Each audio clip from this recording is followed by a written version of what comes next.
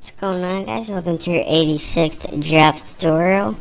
And in this tutorial, I'm going to be teaching you guys how to draw some more shapes, including like ovals and 3D rectangles. But, you know, when I say 3D, wait till you see this. You are not going to be impressed at all.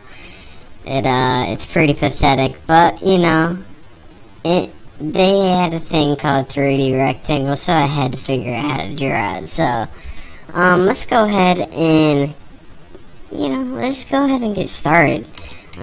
Public, and make sure you extend JPanel, not JFrame. I think we might have done that last time, but go ahead and get your public void paint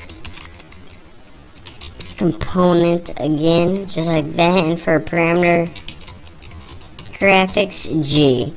And now with our paint component, we can actually paint things on the screen.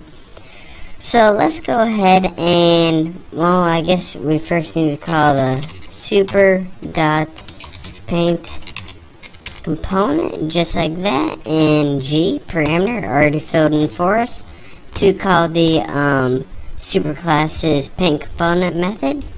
And next, let's go ahead and set background color. Might as well make it white. I'm gonna make mine white. You can make yours whatever you want. Set background, and I'm gonna put color dot white, just like that. Talk like Sean Connery. And now let's go ahead and the first thing I guess I can teach you guys how to do is draw a basic line on the screen. So G dot set color, just like that, and we'll set it to something like blue. Color dot, it's one of my favorite colors, so blue and white, in case you were wondering. And now let's go ahead and put G dot draw line and see what we got for parameters. We got X, Y, and XY. Now you know that in order to draw a line, you need 2 points on the screen. This first line, this X and Y, is going to be your coordinates for the first point. This X and Y is going to be coordinates for your second point. And Java will automatically draw a line from point A to point B. So let's go ahead and put 1025 for the first point, which should be somewhere 10 over 25 down. And for our second point, let's put like 245. So it's going to be a downhill line. Look something like this. And now we got a line on our screen. So what else can we draw? G dot set color. We'll set this one to color dot red, because, you know, gotta mix it up a little bit. And now let's go ahead and put G dot draw rect. And what this means is, unlike last time when we drew a solid rectangle using fill rect, this draws an empty rectangle. And it takes the same parameters as before. Let's go ahead and put 10 over 55 down.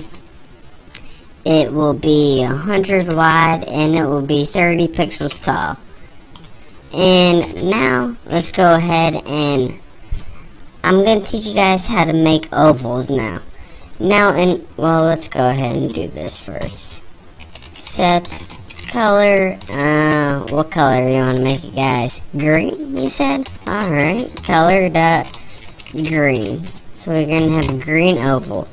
G dot, we'll make this one solid. Fill, oval, and anytime you have fill and draw, they're pretty much interchangeable, depending on personal preference. Now, this fill oval parameters, it takes the exact same parameters as the rectangle, but what it's going to automatically do is round your corners for you. So if we want to make an oval that's the same size as this, let's go ahead and move it down a little bit. So we'll do 10, let's see, 50, 85, so we'll put it in 95. That should give us 10 pixels padding.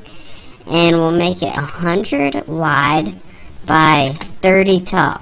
Now this is going to be the same size as this rectangle right here, but instead of a rectangle, it's going to be rounded off at the corners, aka an oval. So now we got a line, a rectangle, and an oval.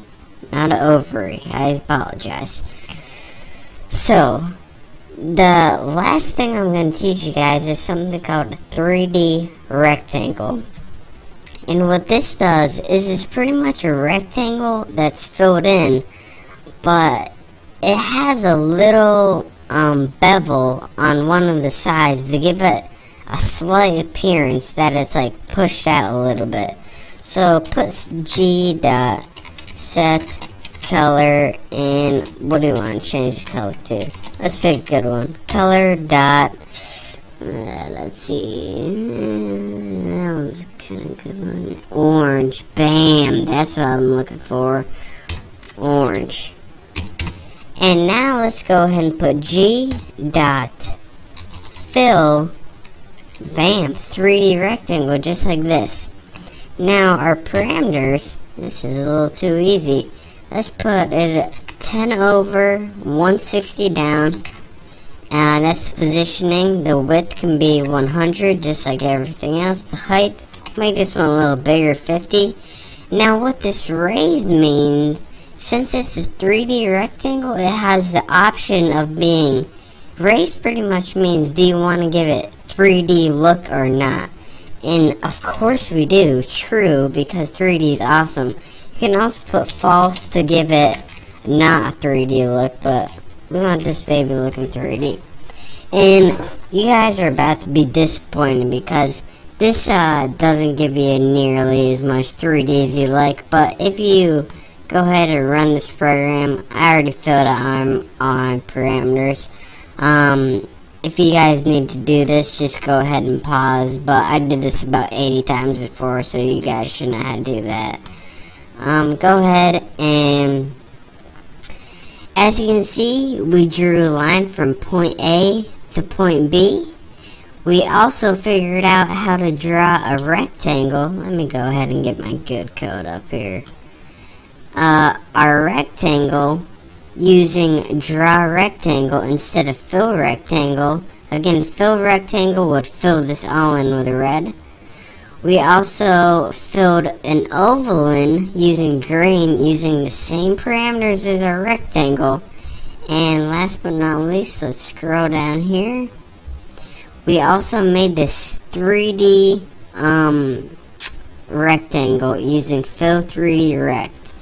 Now again, I don't even know if you guys can tell on this tutorial because YouTube probably takes some of the quality away, but there's a little line right here along the edge, and it's a little darker than normal, and this is a little lighter than normal on this edge.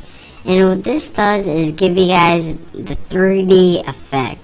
Now again, it's not like 3D like you're making a 3D button at 3Ds Max or something. It's just a little subtle button like you'd see on a like a very old web page, but you know, it's subtle, but it's there. So that's how you make 3D, and I'm moving my fingers like I'm quoting right now. But that's how you do 3D rectangles, and that's what it means basically. So we learned how to draw a bunch of new stuff on the screen. Lines, rectangles, overs, and 3D rectangles. It was awesome. And so, you know, it's been fun. But that's all the time I have for this tutorial. So don't forget to subscribe, and I will see you next time.